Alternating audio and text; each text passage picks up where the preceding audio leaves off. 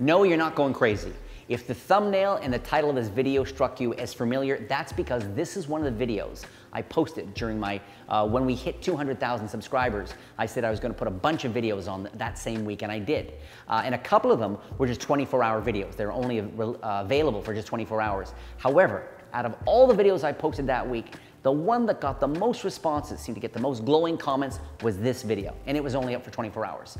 So a bunch of you have been in touch saying, hey, can you please put that up permanently so we can look at it and watch it again and again? Because it's kind of one of those ones designed to make you think.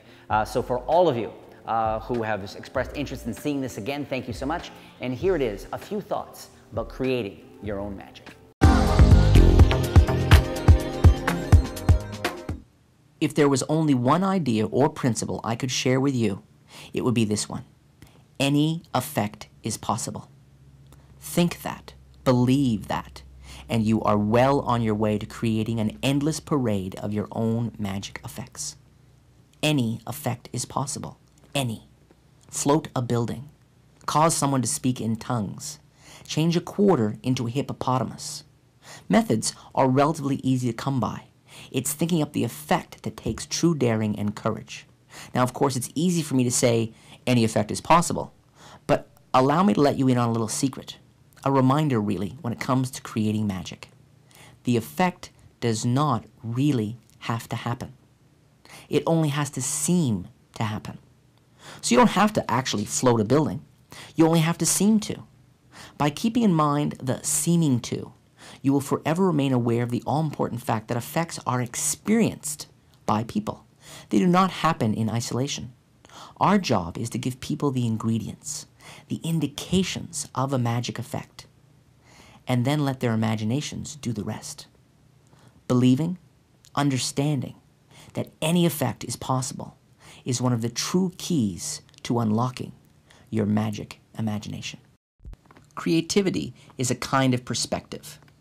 To view the events and the objects in the world around you as clay for your magic imagination is to see the world in a different way than a painter or a sculptor might. Whenever I want to spend a few moments creating magic, I always make a point of first, quote-unquote, putting on my magic glasses. For years, this was a conscious effort. Now it pretty much happens automatically whenever my mind isn't focused on something else. When I put on my magic glasses, I immediately see events and objects in magic terms. I see them as appearances, illusions, vanishes, each with a hidden magic potential.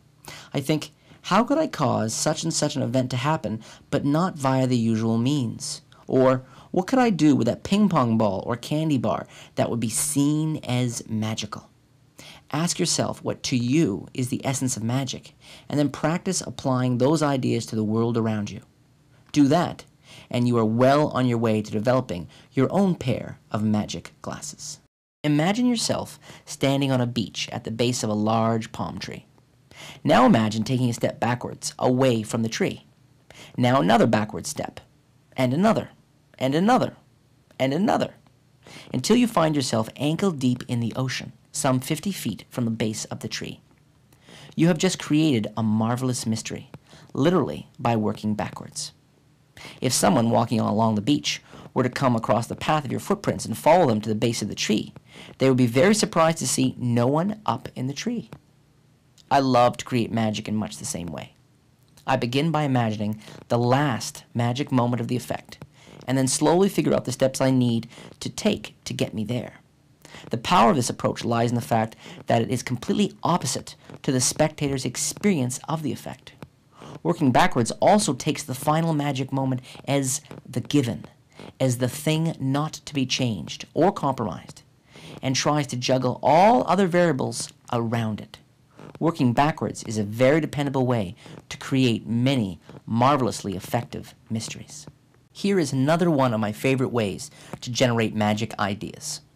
While driving in the car, walking down the street, or taking a shower, I imagine creating effects that are in some way like other vital objects in the world.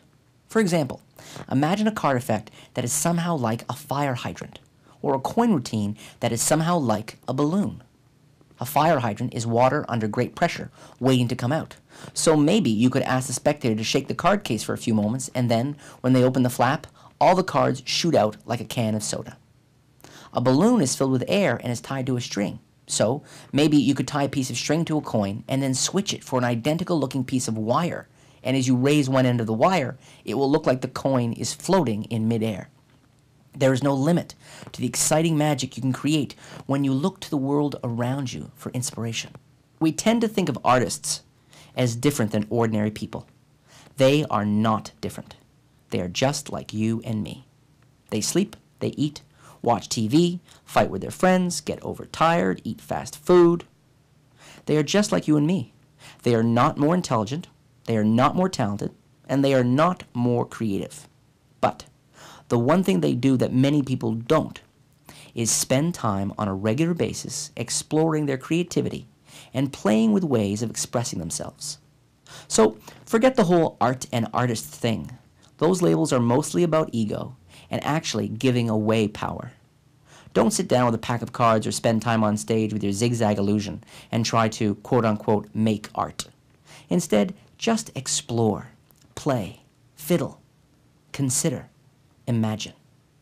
And be sure to keep notes. Do that, just that. And before you know it, your magic will become a true expression of the most important magician you will ever know. You. Well, there you have it. Thank you so much, everybody, for getting back to me and letting me know, sending emails and DMs on Twitter and stuff, asking to see this video again. It's great having fans, a whole bunch of different kinds of fans. Some of you I know are just into the tricks, but I know a bunch of you also are interested in going to that next level, really thinking about your magic, creating and working on your scripting. So for all that kind of thing, that next level stuff, definitely check out my InsideDeception website.